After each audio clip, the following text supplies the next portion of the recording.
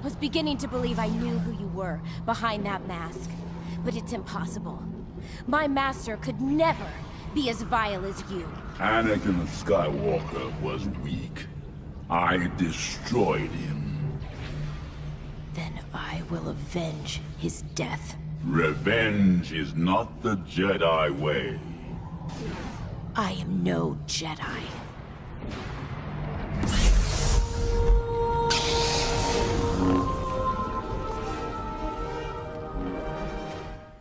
This exchange in Twilight of the Apprentice is poignant and powerful, a capping moment to a confrontation that had been years in the making ever since the start of the Clone Wars TV show. So powerful is it that it is remembered, quoted, and elevated by many, and is seen hands down as the best episode in Rebels. But what if I was to tell you that this confrontation doesn't work? What do I mean by this? It's all the build-up between these two characters, and their motivations going into this confrontation, as well as the writer's understanding of said characters.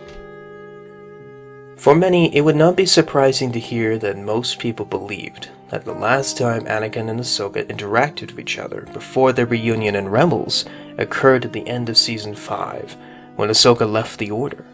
Naturally, this would make sense, as the show was cancelled soon after, and is regarded as one of the most powerful moments in Star Wars. Because of this, it would also be natural to assume that this scene was where Ahsoka and Anakin's relationship ended, in complete tatters. This notion was further reinforced when unfinished footage from the cancelled season started to appear, reinforcing the negative effects of Ahsoka's abandonment of the Order on Anakin. Ultimately, these disgruntled emotions will be exacerbated further by his transformation into Darth Vader. The importance of how this relationship ended is played into the build-up to their confrontation in the show, with Ahsoka feeling guilty for leaving Anakin, and Vader ready to murder her for abandoning him, much like he does with Obi-Wan. However, this is not how the relationship ended, as the final season of Clone Wars will be finally returning. We are shown that Ahsoka and Anakin did indeed reunite one final time prior to Revenge of the Sith, and reconciled. Mind you, this was not new information introduced later as you might think. Instead, this was information given during the build-up to this confrontation, first by Captain Rex, who mentions the Siege of Mandalore by name, then by Ahsoka, who states that the last time she and Anakin met was when he left to go save the Chancellor, and finally by Maul and Ahsoka reuniting, all but stating that they knew each other. Ultimately, this makes Ahsoka's side of the arc make very little sense. Ahsoka's motivations are plagued by her own internal guilt for leaving Anakin when she was needed the most, with even shots from their confrontation intentionally made to mirror her departure in Season 5. However, considering that they left on good terms on Mandalore, where she was given new lightsabers, clones to command, and left to fight a Sith Lord, well, it makes this line, I won't leave you. Not this time. Make no sense. Ahsoka did not leave Anakin. She came back. Ultimately, this plays into Vader's side of things. In an interview with Dave Filoni, he discussed his thought process for developing Vader's emotional state going into the fight with his former Padawan. I personally have never felt that anything changes Vader until Luke. The Vader that we encounter in Rebels was always meant to be one devoid of emotions, except for anger, hate, and suffering, that he was so trapped inside himself because of the terrible things that had happened. Anakin never thinks of himself as betraying his friends. He sees it as his friends betraying him and the Republic. He has to live on that side of the fence because the truth is just too damning. So he wants to destroy Ahsoka because she represents his past. She represents knowledge of who he was, and he wants to wipe that out. His son represents a potential future because his son wouldn't know who he was. So he could build a new galaxy together with his son. His apprentice is his past, and he needs to destroy her. Ironically, Vader's motivations here mirror that of his patricidal grandson, Kylo Ren. Kill your past. Ahsoka represents Anakin's past, and therefore, she must die. Filoni goes on further to state, Ahsoka can't represent in any way a path of redemption for Vader, or the hope that that's there because Luke is the only one that's going to be able to make that happen. And that's the story that we see. It's our belief that we could have this moment, but it's not even a moment of hesitation for Vader. He is going to destroy her, and the reason that is that she has the knowledge of him as a good person. She represents and is a vessel for everything that he once was, and he finds such pain in that, and hatred and anger. He doesn't want to face what he's become, but he just wants to destroy anything that reminds him of that former self. However, I find this observation of Vader to be rather flawed, especially with the arguments that Vader must destroy everything related to his past. If Vader truly was committed to this quest to wipe Anakin from existence, then why are Tarkin, Thrawn, and the Emperor still breathing, while the countless others still alive from Vader's past as Anakin Skywalker? After all three know of his true identity, yet instead of destroying them, he allies himself with them. Vader is driven by the betrayal of his friends and family. This much is true. That is the source of his pain, and that pain is his power. A Sith does not destroy one's past, but instead embraces it, harnesses it.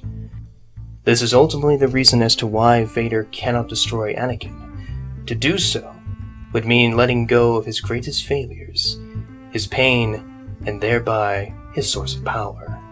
Which brings us to how Vader would view Ahsoka, and to do that we must understand how he viewed Obi-Wan. In Vader's mind, Obi-Wan is the great betrayer. He stood against him, caused his wife to betray him, left him a crippled man, robbed him.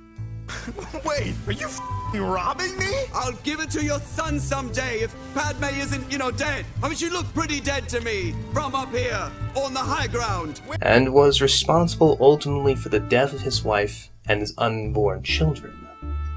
From Vader's perspective, his hatred of Obi-Wan is quite justified, and his lack of hesitation in cutting him down even more so. However, that is not his relationship with Ahsoka, as this was not how their relationship ended. This was. Effectively, this would have been as though Obi-Wan and Anakin's relationship ended when Kenobi left to fight General Grievous, still in good terms. Because of this, Ahsoka is not part of the series of events that left Vader the way he is. Unlike Obi-Wan, Ahsoka did not betray him. She has done nothing to earn his unbridled wrath, that he would cut her down in an instant with no remorse. Ahsoka is not Obi-Wan. This is ultimately the reason why Vader sought Luke out so much. He is both a part of his past and not. He was his one chance for a fresh start, away from who and what he was. He did not betray him, nor did he betray Luke outright. It was for this reason Luke, unlike Obi-Wan or even Padme, was able to reach him and save his father. In many ways, this is exactly the case of Ahsoka. Unlike all the others, her relationship with Anakin did not end in betrayal. She is a part of the happiest part of his life, and not the most painful, just like Luke. This would make Ahsoka the only other candidate aside from Luke and Leia capable of saving Anakin Skywalker. So, would Vader kill Ahsoka? Potentially yes, but not because she represents his past, but because she is a threat that cannot be easily corrupted. Unlike Luke, who is still young and could be molded with the right influence, Ahsoka is an adult firmly set on her own path. She would not join Vader, and would fight him perhaps with this new understanding of how things should have been built up, to save his soul. While Luke ultimately was the one to save Anakin because of his unconditional love, to say that Ahsoka did not have a similar potential is short-sighted, and showcases a real lack of understanding of what Vader's character is. He is not a monster doing monstrous things for the sake of being evil, but instead an enforcer who fundamentally believes in what he is doing, and will do what he views as necessary. To put it in RPG terms, Vader is not chaotic evil, but is instead a purposeful evil. One might even say, lawful evil. But that is a video for another day. Ultimately, I still do enjoy Twilight of the Apprentice, but looking back at it now, as I do with much of Star Wars today, I am reminded of how much better it could have been. Of course, This is just the opinion of one very disgruntled fan.